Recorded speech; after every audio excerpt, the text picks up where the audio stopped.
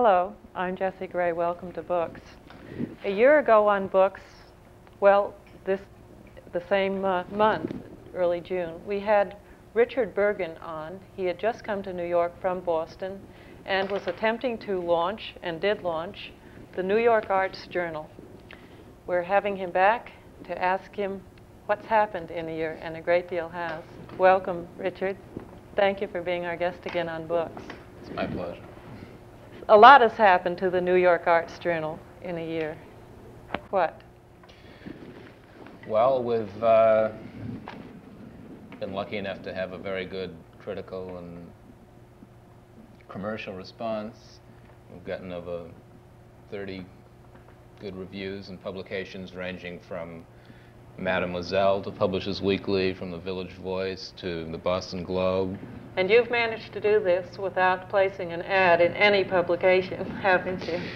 We haven't paid for any ads. We've done a few exchange ads. And also, I should say that now we've signed a contract with an international distributor, Eurojournals, and our current issue, which I guess you just showed, the copies that were distributed in Canada sold out in 2.5 weeks.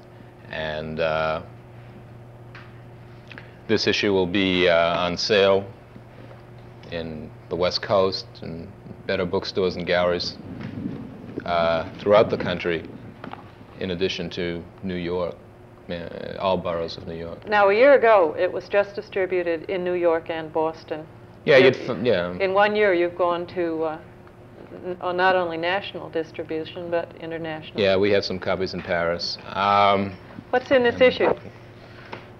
Well, they can see it, I believe. There's an interview with Jack Nicholson, which has been much discussed. I believe it was on the editorial page of the Boston Globe, under the Literary Life column. Piece. It's a rather revealing interview in his intellectual and philosophical approach to life and acting, isn't it? I don't think people expected that from Jack Nicholson. I guess, or maybe they didn't expect that a magazine would treat him as a person who has something serious to say, because this is a serious magazine, really. Not who he's dating this month, or you go. Exactly. For a change. Exactly. And I think that was a refreshing approach and made for something that was interesting, you know. Something out of the usual. I've never been interested in the usual, frankly. Now, Saul Bellows, To Jerusalem and Back. His book is reviewed. Yes, this has been... and the reviewer is? Noam Chomsky. And he says speaking of Saul Bellow, he has produced a catalog of what every good American should believe, as compiled by the Israeli Information Ministry. And he attacks To Jerusalem and Back. It's a brilliant piece of sarcastic wit, I'll say, without taking any stance on the ideological content of the piece. It's upset people. It's been the most controversial piece to date, I guess, with the possible exception of Douglas Davis's essay on art politics in our first issue. It's been discussed in Boston Globe, Boston Herald, I guess all papers in Boston, because Chomsky's a professor at MIT, as many people realize, a very famous linguist as well as a political commentator. Any response from Bellow? No, but it's also been written up 2 weeks ago, I guess, in The Voice by Andrew Coburn in Press Clips. And there has been a response from the president of the American Jewish Committee, and they are going to be they have selected David Schönbrunn, who's a well-known journalist, used to be a newscaster on CBS, as author of a number of books, and he's going to write a rebuttal to Chomsky's attack on Bellow. Did you have any hesitation about publishing this book review? No, Did you enjoy it? not. Were you glad to do it? Yeah, it was a brilliant piece of writing, as writing, regardless of how one feels about the issue. I think that it's lucid, it's sarcastic, but it's without being insubstantial. How's the magazine expanded now? You also have movie reviews. We have movie reviews in this issue for the first time, and that, along with Nicholson interview, gives us a kind of movie section. We also have jazz, before reviews or articles, before we had written about only so-called classical music. I guess that's a catch-all term that people still basically understand what that means. So we are trying to deal with more arts, and we're planning to continue our coverage with theater and get into dance, in addition to our regular features: music reviews, art reviews, book reviews, fiction, poetry, and photography. How do you feel? It's a very Wagnerian product. How do you feel kind of magazine in that sense. After your publication? How's it affected your life? How has it changed your life? Well, I'm kind of a prisoner of the whole thing in a certain sense. Obviously, I elected to do it, so in that sense, it's not a punishment, but I can't go away. And yet it is. Well, I can't go away. I always have to be there. You know, there are places I'd like to go. Can you turn the magazine off now, or is it totally your life? Or even if you're doing something else, involved in something else, is one corner of your mind thinking, oh my God, I've got to do this and this and this and this and this and this? I think that it's very difficult to give oneself. You know, we use this word obsession rather loosely. I think it's very difficult to give oneself over to a single obsession so completely that everything else in your life disappears. In other words, you haven't. I suppose that's one definition of madness. No, I haven't. No, I'm involved in other projects. Such as? Well, I'm just about ready to say that a book of interviews I've been working on with Isaac Bashevis Singer is near its completion. And be sending that out. I'm working on my own fiction, and I'm also teaching at Columbia, and I'm in the doctoral program there too. So, in other words, you're very busy. What about Singer? What kind of a man is he? Well, he's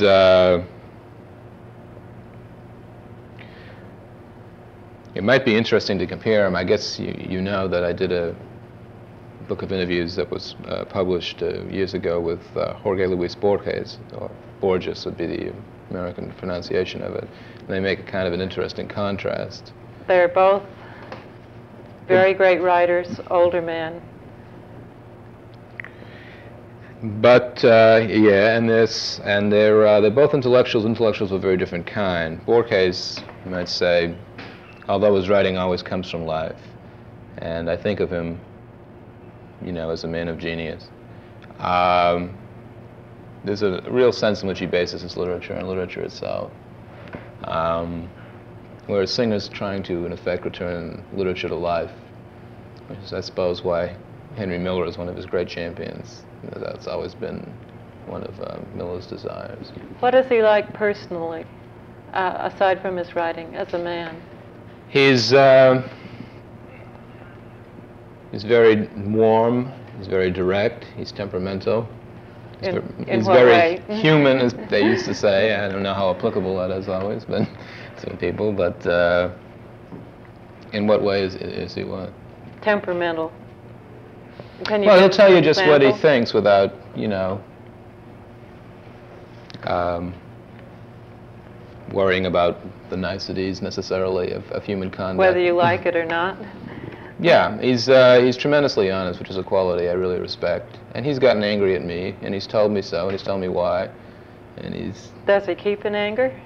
Pardon me? Does he keep his anger, or does he get over it? No, I would say it's more of a when that should happen, which doesn't happen frequently by any means, but it's a kind of a quick thing.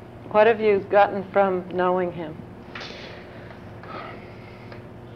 Well, sometimes it's difficult to distinguish, you know, I'll have the experience of knowing him from reading him, but what I call from reading him. And it's interesting to see the interrelationship between the two. I mean, it's quite an experience to be reading a great book like The Family Mascot, or The Manor of the Estate, great early novels. And then, you know, go over there and work on a book dealing with his thoughts on literature and life in general. He's approaching. I've gotten a different view of literature, which is much against the mainstream, or at least the academic mainstream. I've gotten a sense of the importance of, I hate to use an overused word, but one's roots, which is very important to him. The importance of writing about what you know about, which is why he writes in Yiddish, although he could write in other languages, because that's the language he knows best, which is why he writes about a Poland of his childhood very often, because that's especially vivid in his memory. And there's a great deal of validity, in what he says, and he feels that much of modern literature has become too solipsistic, too narcissistic, where writers are constantly brooding about themselves and dramatizing their little thoughts. He's kind of against the stream of consciousness technique, where much is made of whatever thoughts flow through someone's mind. I guess he feels that the bitter truth is that one is known by what one does and not by what one thinks. That what one does, in other words, reveals the real characteristics of a person. He talks about death a lot in his stories, and he's an older man. Has he talked to you about his ideas about his own death? Yes, he has. He's one of the parts of his honesty that I most appreciate is his intellectual honesty, and he doesn't shy away from anything. Yes, he thinks about death. He thinks about. What does he think about it? Well, it's going to be. We have maybe 20 pages on that, and do you? I somewhat. Would feel that I might be doing him a disservice to try to sum up thoughts that are, well, I feel profound and certainly well thought out. He does have, after all, a great mind, and but it's nothing that it's a great mind, and it's a mind that's always informed by passion, by emotional commitment, by emotional insights. That's the whole, and by a real grasp of man's psychological situation. It's not a great mind in the sense that Kant necessarily has a great mind, or it's not a difficult philosophical jargon. Let me ask you this. Sure. All of his stories, he keeps questioning. He doesn't really find any answers. He just keeps questioning. Has he found any answers? Not that you have to say what they are, but or is he still questioning, even in his old age? The reason for he's still questioning. I don't feel that he feels he'll ever find ultimate he's realized that he won't. Truth. Yes, he feels that, well, I think in one section I can say this, that he compares the universe to an infinite book of which he's read only 2 or 3 pages. And he says, of these 2 or 3 pages that I've read, you might say that I don't like the language. The grammar seems clumsy. It seems cruel. He believes in a God, but he's not necessarily certain that this God is merciful. The God may be cruel. From what he knows of this infinite book, these 2 or 3 pages, the God does seem cruel, merciless, clumsy, uncaring. But he feels that it's like his relationship to this God is like a little child's, just learning to speak. Does he resent the fact parents, that he's only been allowed to read 2 or 3 pages? He doesn't presume. He has a real humility, and I guess he feels that while he can't praise it at this point, and he won't praise it, and he will say what he perceives at this point, the cruelty, but everything that exists lives off someone else's death, so something else's death. And he has repeatedly dramatized instances of real cruelty in terms of man's behavior to man. He says, well, at this point I shouldn't praise it, but he feels that he knows just a tiny bit. It's like a tiny island in the ocean of knowledge. That's what he knows. Now, you've written this book during the year that you put out the New York Arts Journal. Mm-hmm. And you're writing fiction. Yeah. Are you basically a writer at heart? Is that what would you describe yourself as a publisher or No, a writer? No, I'm a writer. I'm a writer, and Has the magazine cut into your writing? Yeah, of course. Of course. Does it sometimes seem like an albatross that you... Yeah. Do you think as the magazine grows larger, you're going to if Singer have more freedom? If Singer doesn't lie about death, I'm not going to lie about something like this. What do you see ahead for yourself as a writer as the magazine grows, as indeed it is? Do you hope to gain freedom through the magazine? Jessie, I just don't know how to answer that question. Right now I'm just doing as many of the things that I can't conceive of myself not writing, and at this point I can't conceive of myself not doing a magazine. And a lot of writers, Borges, as a matter of fact, was editor of a magazine, so was T.S. Eliot. Not trying to draw any analogies by any stretch of imagination, simply saying it. Even Singer was involved in the magazine for a year and a half. Of course, you have been totally in charge of the New York Arts Journal. Well, I have a co-editor, Holland Carter. At this point, I began it. I was founding editor. You were founding editor. You've literally had to be involved in every facet of it: the business, the sales, right, the publishing. Tell us about your childhood. To change the subject, because your father was the concertmaster for the Boston Symphony, and you grew up in a very artistic family. Mm-hmm. I know it's an abrupt, everybody's laughing at such an abrupt change of pace, but you came from an artistic family. Yes, I did. Musical family. My parents were both child prodigy violinists, and my father was also an excellent conductor and scholar of music, in addition to being a concertmaster of Boston Symphony, yeah. And naturally it was kind of overwhelming.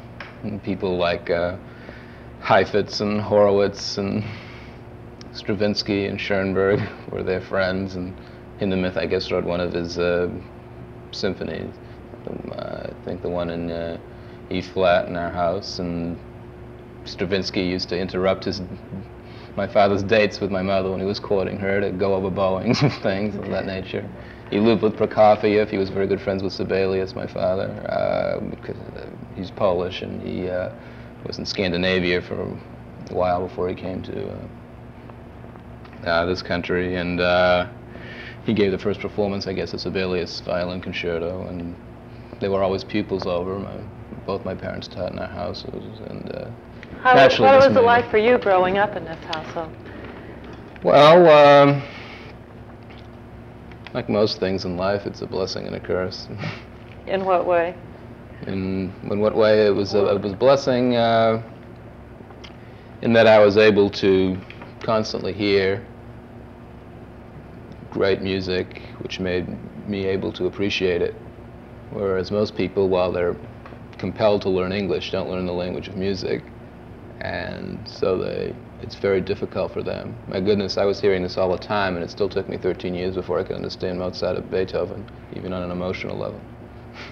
So it's unfortunate. I mean, people take music appreciation courses in school, and then that's like, sending someone to the guillotine. That's the end. I mean, once it's mixed in with getting good marks, you can forget it. I mean, you'll never. Were you involved in your parents' careers? Emotionally? Listening to my mother, especially, yeah. She'd get very nervous. It's a terrifying thing to play a violin concerto by memory in front of thousands of people, and if you make one slip, So she was very nervous beforehand, and you empathized with her. My father had a very, I was scared for her, sure. She'd get very frightened. Did you play a musical instrument? I did, but I made the mistake of studying with my parents, and perhaps it was impossible anyway, so I play stuff on my own now. Do you? But I'm strictly an amateur at piano, yeah. Do you love music more than any other art form, or? Yes, I do. Then why did you change to writing? Well, I suppose it has to do with my parents. I suppose that's a very... When you write, are words in effect, I mean, they are sound, are they music? Do you find yourself composing in a way, musically? Well, conventional wisdom would say that that's more true of poets. you know, and conventional would, but do you? well, there's something to that because you have to have a special intensity and a special concentration on words if you're writing lyric poetry, especially since people aren't writing epic poems anymore as Homer and Dante or even lesser poets did, you know. Now, so that means that it's really a very intense concentration on each word and its sound value, which you don't find in prose where large sections are strictly functional. But I think it's probably helped me. I think I pay attention to that, yeah. But, you know, if I had to sum up very quickly, I'd say that the poetry of fiction really comes from situations, whereas the power of poetry comes from the images of language, which of course embodies the sound reinforcing the sense of the words, and some would even say the visual element. But in fiction, it's essentially the situations. That's what distinguishes narrative prose from poetry of our time, very, very generally, I would say. Do you love words? Do you love to write? If it's good. Yeah. If it's going well. You know. I guess that sums it up. If you were told you had 1 year to do exactly what you wanted, what would you do? And you had to do just exactly what you wanted. They had a TV series like that once, didn't they, where the guy only had 1 year to live and he ran around traveling everywhere. If you had a year to live. I'd travel everywhere, but I'm afraid I'd keep seeing America because it seems to be spreading all over the globe. You would be. But so I'm not really a great interest in traveling. I've spent so much of my time in thinking about my past and maybe brooding about my past and being too self-indulgent about it that I'd probably resist the temptation to go back and visit old loves or old friends. I suppose I'd go to some place that's close to my heart, like the Tanglewood, because I guess the Boston Symphony was there every summer, and maybe like Sylvia Plath in her last days when she decided to end her life. I suppose I'd really try to write a lot and try to undo whatever harm or damage I've done to people, not in the hopes of achieving an afterlife in the right place, you know. One doesn't want to go apartment hunting after that. But that's what I suppose I'd do. Do you feel that you've done damage to people? Do you find... Of course. You can't live without that happening. Does it bother you still? Sure. That you've done it years ago to people? Sure. Do you find a lot of people wanting favors from you, and perhaps finding it hard to approach people honestly or have people approach you honestly now that you are publishing the New York Arts Journal? Yeah. Well, when I used to teach, I taught at Tufts for 4 years. In fact, even before that, whenever you're in a position to do anything for someone, you know this yourself, I'm sure, naturally that happens. Does it bother you? Do you suspect everyone more than you did? Well, at this point, I just kind of take it for granted at this point. I find it's Do you try to sad. separate it? It's sad. It's a symptom of our culture, and one can relate it to capitalism and the whole way that or affects human people. Nature, perhaps. Well, the whole way that affects people psychologically. I mean, one could approach it from any, different angles. It's sad. It's unfortunate, but Does it bother you? Yeah, it bothers me. Sure. Let's give the magazine another plug. We're just about to close. Where is it again? It's in New York, since we're practically sold out, but there are still copies available. Depends what area of town. I guess in Soho you could get it in New Morning Bookstore, or Reitman's Bookstore, or Soho Books. Reitman sells hundreds of copies, doesn't he? I guess he sold almost 500 one time. In Midtown, you can get it Gotham Book Mart, Rizzoli's, More in bookstores than on newsstands. Oh yeah, more in bookstores and newsstands and galleries like Whitkin Gallery, Hotel Algonquin. We have it in some hotels, Empire Hotel. We sell well on Papyrus around Columbia, the New Yorker bookstore, Big Apple. Yeah, we're in a lot of. You're in a lot of bookstores. places. It's not on newsstands because It's on distribution some. is a headache, is it not? I don't distribute it, but Finding distributors who distribute. Yeah, it's a problem. Sure. It's a headache. Sure. When is the next issue coming out? Next issue will be out in September, and then we'll be going bi-monthly, and it'll be out the very beginning of September. And you'll see part 2 of that Jack Nicholson interview that people have been talking about, and the rebuttal to the Chomsky piece, and a story by Isaac Singer, and our usual features. We'll have an essay by Elliot Carter, who you very renowned and deservedly so composer. If people want to contribute to the magazine, do you welcome manuscripts with a return envelope? Absolutely. I know we have an all-star lineup here, but this piece of fiction we published was the first work that the writer had written, and he's only 22, and it's a brilliant piece of writing, and I was happy to do it. Where can people reach you? By phone. Well, or address, perhaps. 560 Riverside Drive, 10027, in our wonderful city. Would you suggest, if people would like to contribute to the magazine, that they send a letter describing their article first before sending the article? Oh, that's not necessary. No, just send it with a return envelope. Sure, self-addressed stamped envelope, yeah. Thank you for being on Books today. We've been talking to Richard Burgin, editor of the New York Arts Journal and writer. I'm Jessie Gray. Have a nice afternoon.